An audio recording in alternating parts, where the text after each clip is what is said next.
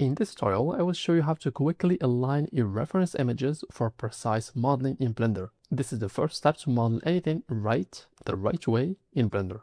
So let's get down to it.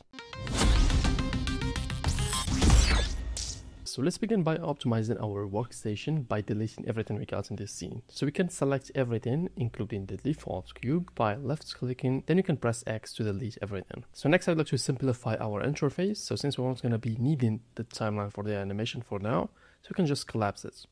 So you can do right-click on the edge of the timeline panel right here, and you can select Join Down Areas.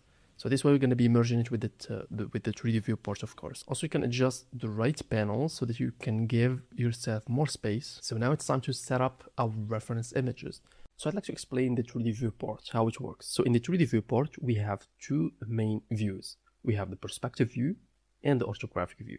So you can switch between the two if you press 5 on the numpad. So the perspective view mimics the real world depth. So the objects that are further away will appear smaller, just like in reality. On the other hand, the orthographic view flattens everything. There is no depth. So this view is perfect for precise modeling, and we're going to be using it to place our reference images. So to switch between the views, you can press 1 for the front view. If you press 3, you're going to be jumping to the right side view. And if you press 7, you're going to be on the top view. And the final shortcut that I'd like to show you is the Ctrl-Alt-Q. So if you press it, you're going to be switching to the quad view. So this will split the viewport into 4 panels.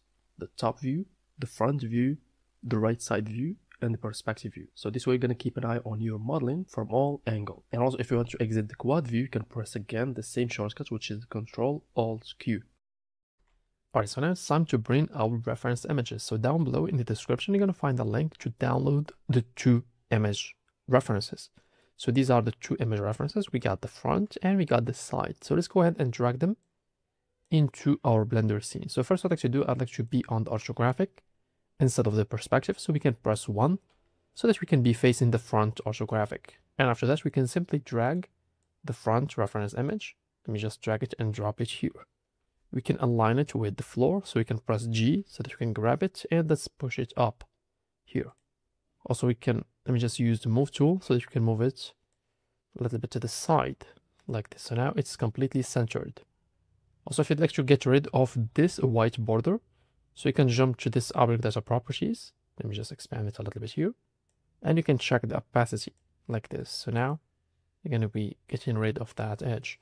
Also, if you want to see it in both the orthographic and the perspective, you can check it here so that you can see the reference image in the perspective. If you don't check this, it's going to be hidden.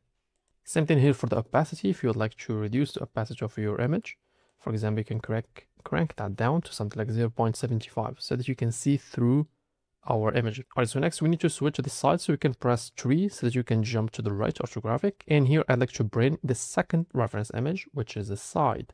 Let me just drag it and drop it here. And instead I'd like to check the perspective. And let's click on opacity so that we can get rid of that white border. And let's align it like this down below. So we need to make this part here touches the green line. So we can press 1 to be facing front, and this is the side.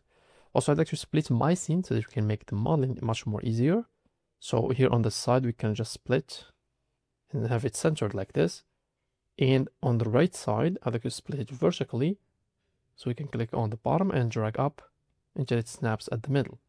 So here, we're going to be focusing on the side or the right orthographic. And on the top, we're going to press 1 so that we can be facing the front. And in this big left panel, we're going to be working on the 3D side. So here, what I should do, we can just take the side a little bit backward and the front a little bit to the back, because we need to work on our character head right at the center here. We need to have some space. And basically that's it. So now we are ready to start modeling our character. You can watch the next tutorial where we're going to be modeling the eyes of our character. You can watch it right here.